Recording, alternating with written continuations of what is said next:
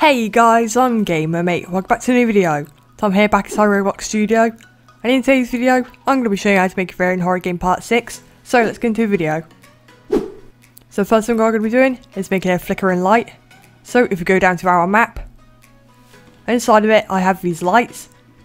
So let's go to this one, and inside of it, it is a model, and there's a part for the base, and then we have a light part. Inside of it we have a surface light. So inside of it we can click the light part, click plus, and add in a script.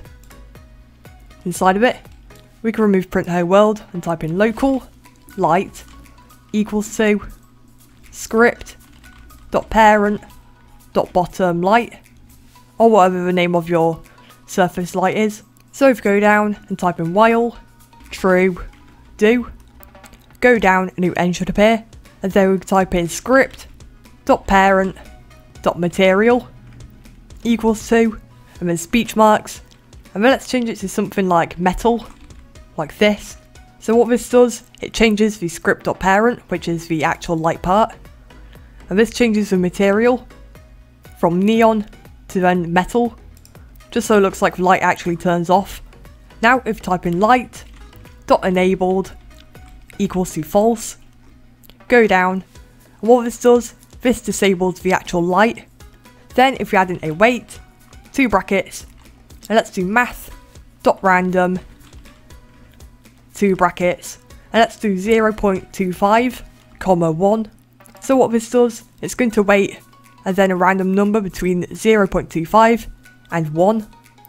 So this makes it look more realistic and random.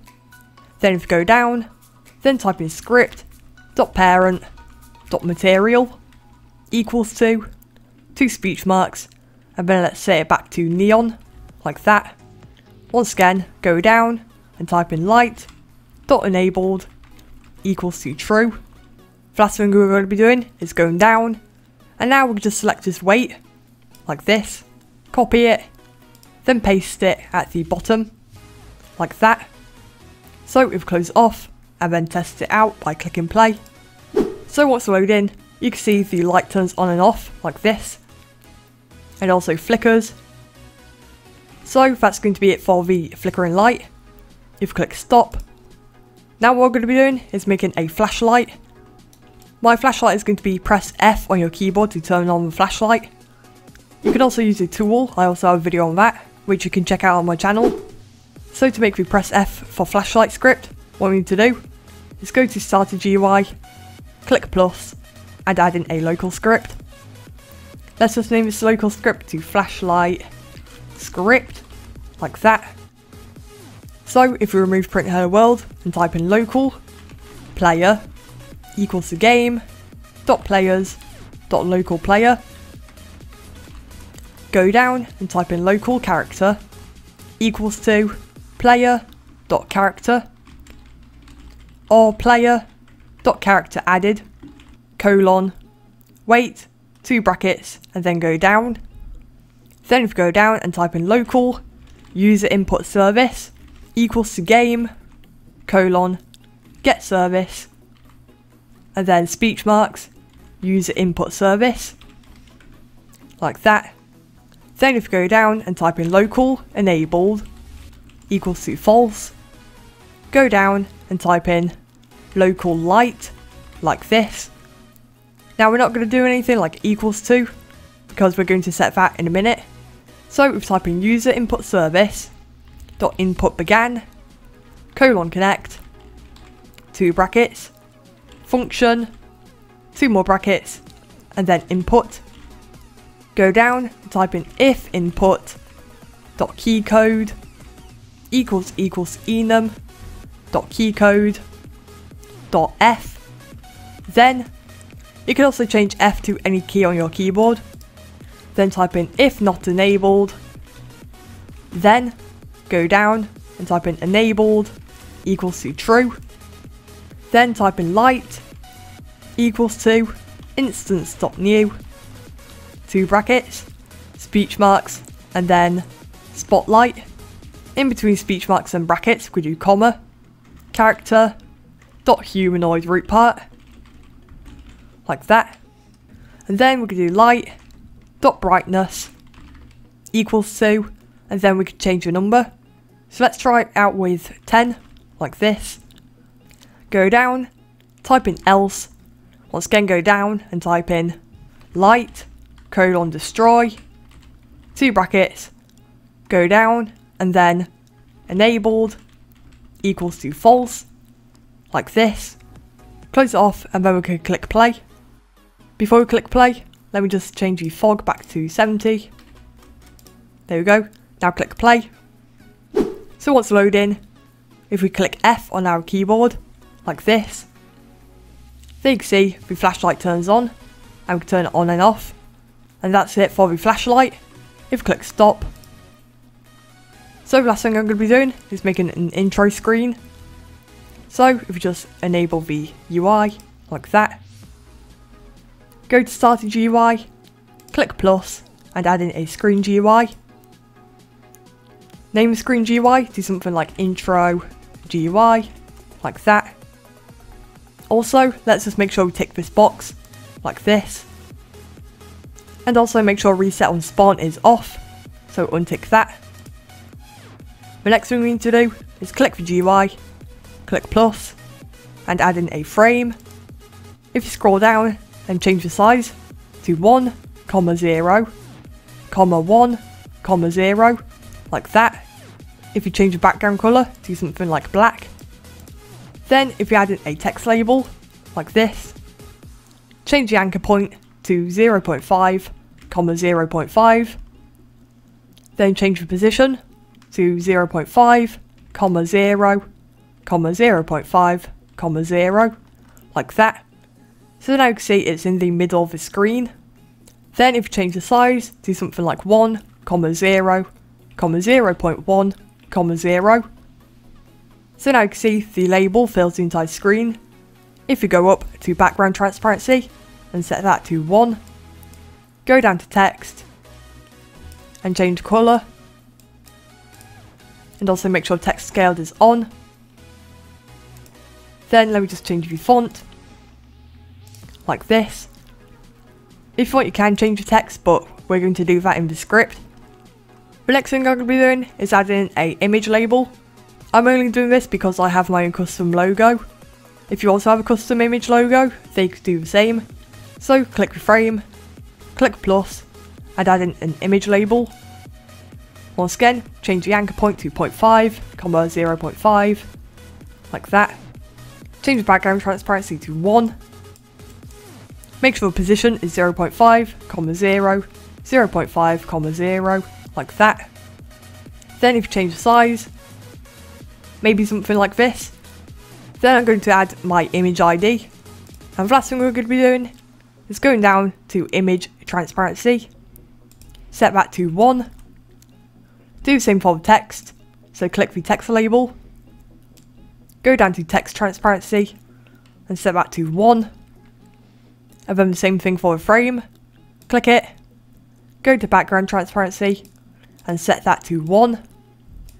So the last thing we need to do is click the intro GUI, click plus, add in a local script.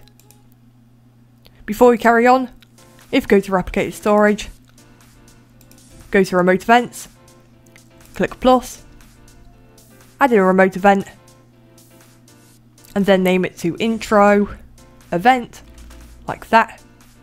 So if you type in local tween service equals to game, get service, 2 brackets, and then tween service, in between 2 speech marks, go down and type in local player equals to game, .players, .local player, go down and type in local remote event equals to game, .replicated storage, .remote events, .intro event, like that. Go down and now type in local screen GUI equals to player, .player GUI, wait for child, brackets and speech marks, then intro GUI, like this. Go down and type in local frame equals to screen GUI, colon wait for child, brackets and speech marks, and then frame, like this. Once again go down and type in local image equals to frame, colon wait for child, brackets and speech marks, and then image label. Once again go down and type in local text label equals to frame, colon wait for child, brackets and speech marks, and then text label.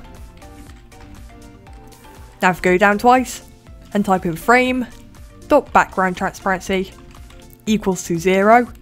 So what this does, it automatically sets the frame background to visible.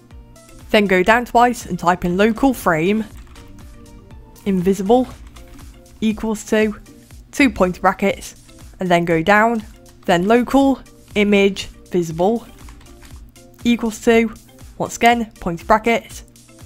Do the same for invisible, local image invisible equals to 2 pointer brackets, and then do the exact same thing for the text. So local text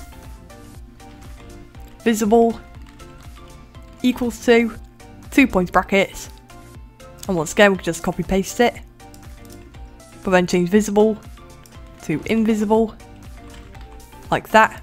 Once we've done this we could go down and type in frame invisible dot background transparency equals to 1,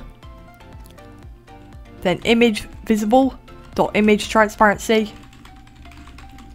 equals to 0, image invisible dot image transparency equals to 1, then text visible dot text transparency equals to 0. Then once again we'll just do the same thing, so copy paste it, change this to invisible, and change 0 to 1, like that. Go down twice and type in local info equals to tween info dot new 2 brackets, and then let's change that to 1, like that. Go down and type in local tween frame invisible equals to tween service colon create 2 brackets, and then frame comma info comma, and then frame invisible, like that. Go down and type in local tween image visible equals to, then just copy paste this line, like that. Change frame to image, change frame invisible to image visible. Once again, do the same thing. Local tween image invisible equals to, paste it in, and change image, and then change this to image invisible. Once again do the same thing for the text. Then once you've done that, you can see it here with the text. So if you do remote event dot on client event colon connect 2 brackets function 2 more brackets, and then go down like that. Then we can type in text label dot text equals to speech marks, and then let's type in something like warning colon this game has jump scares. If you want you can write anything you want, so just change this to anything you want. Once we've done that we could go down and type in tween text visible colon play 2 brackets, go down, add in a wait. This wait number is going to be how long it shows the text for before fading out. So let's do about 4 seconds. Go down and type in tween text invisible colon play 2 brackets. Add a wait. Let's wait about 3 seconds, and then we'll just copy paste this line like this. Change the text to something else. Gamer mate presents. Once again, it tweens it visible, waits 4 seconds, and then makes it invisible. After that, we can do about wait 3. Go down and type in tween, image, visible, colon play. Oops, that's invisible. Make sure it is visible. And then colon play, 2 brackets, wait 4 seconds, and then tween, image, invisible, colon play. As well as that, we could go down and type in tween, frame, invisible, colon play, 2 brackets, and that should be it done, like this.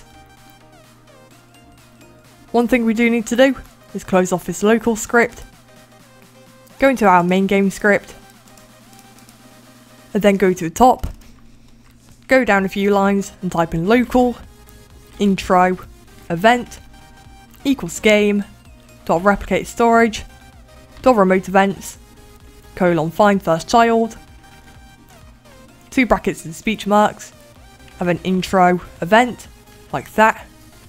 Then we go down to the bottom, where it says start game event dot on server event, colon connect.